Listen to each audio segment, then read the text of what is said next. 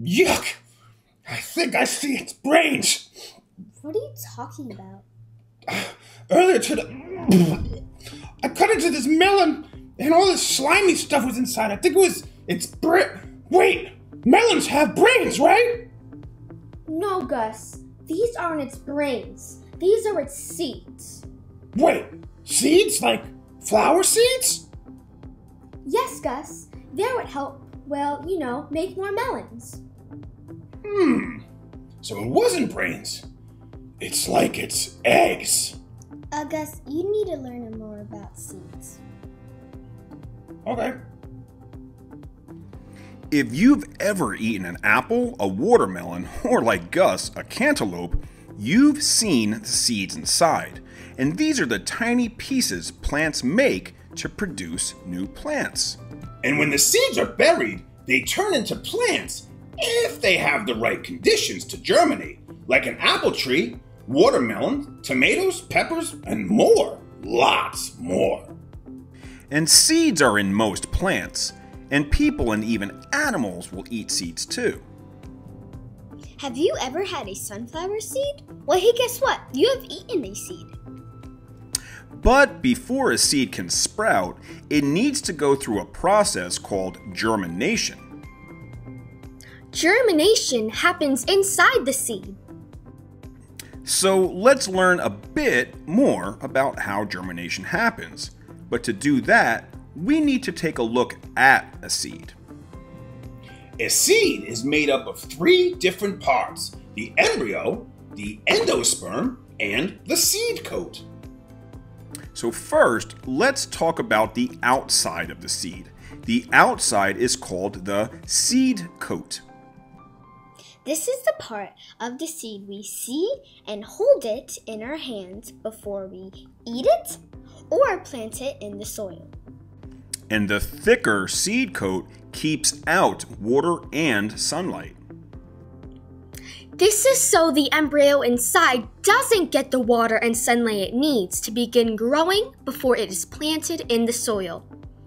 The embryo is inside the seed, and it's the most important part of a seed. And inside the embryo are all of the cells needed to grow into a full-grown plant. The seed embryo has 3 different parts: its primary roots, cotyledons, and its embryonic leaves. The primary root is the first thing to pop out from the seed during the germination process. And it creates something called the root tip or anchor root, which is long and goes deep in the soil to help support the entire plant as it continues to grow. The cotyledon is what helps feed the plant its nourishment to all of the parts of the embryo when germinating. And the cotyledon looks like a miniature leaf in some plants, or can be chubby and fleshy in plants like beans. It pops out from the soil with the seedling as it continues to grow from under the soil. I just popped out like I'm a seedling. And last, we have the embryonic leaves, and these are the first leaves to appear above the ground for the new plant. Then we have the endosperm. The endosperm gives the embryo its nutrients. Usually these nutrients are starch and proteins. And these allow the seed to work and activate while it waits to be germinated. And you can actually find the endosperm under the seed coat. It surrounds the entire embryo in most seeds. So here's a question that I'm sure a lot of you will say yes to. Have you ever had popcorn or white rice? Well, hey, guess what? You've eaten a seed's endosperm. In fact, it is estimated that over 60% of the calories people eat come from endosperm. Wow, would you believe that 60% comes from something inside of a plant's seeds? No. Cool fact, right? So now we know a little bit about the seed and what's inside. But what actually happens when a plant that comes from that seed breaks through the soil? Let's find out. When you plant seeds in soil, you have to make sure you give it a little bit of water too. The soil must be moist but not muddy. That's right, Quinn, and it's very important that you don't use too much water because the seeds need to take in oxygen and minerals from the soil and water through the seed coat's pores, which are like tiny holes in the seed coat. This gives the seed the food it needs to begin opening and working its way up through the soil into a plant. And once it has enough water, the embryo gets too big for the seed and blasts through the outer shell, and that's when a small plant begins to appear. We learned about the root tip earlier. And we're not talking about the root tips that your mom will start dying as she gets older. Oh, you're playing with fire now, Gus. Let's move on. The root tip is the part that anchors the seed to the soil, which keeps feeding the seed embryo the nutrients needed while still under the soil. Here's a tip that you could share with your mom or dad. Tell them that if you ever plant seeds during the summer, that they should plant them deeper than they do in the spring, because it's hard for seeds to get enough water in the summer. And this is because the top layer of soil dries out really fast when it gets hotter outside.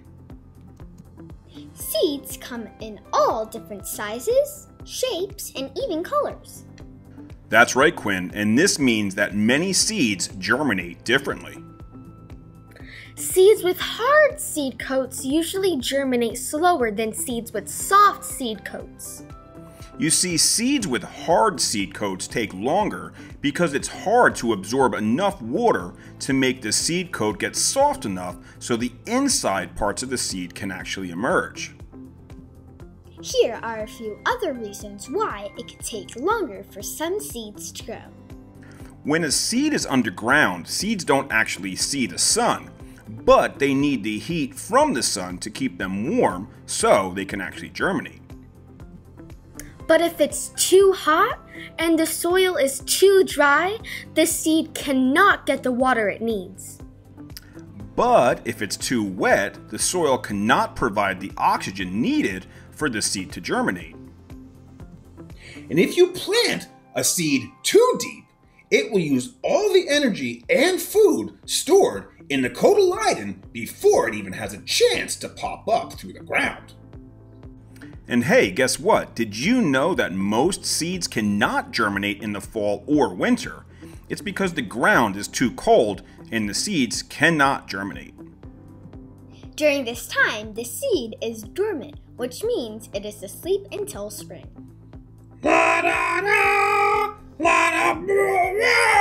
Ugh, Gus, I don't think anybody could fall asleep to your lullaby.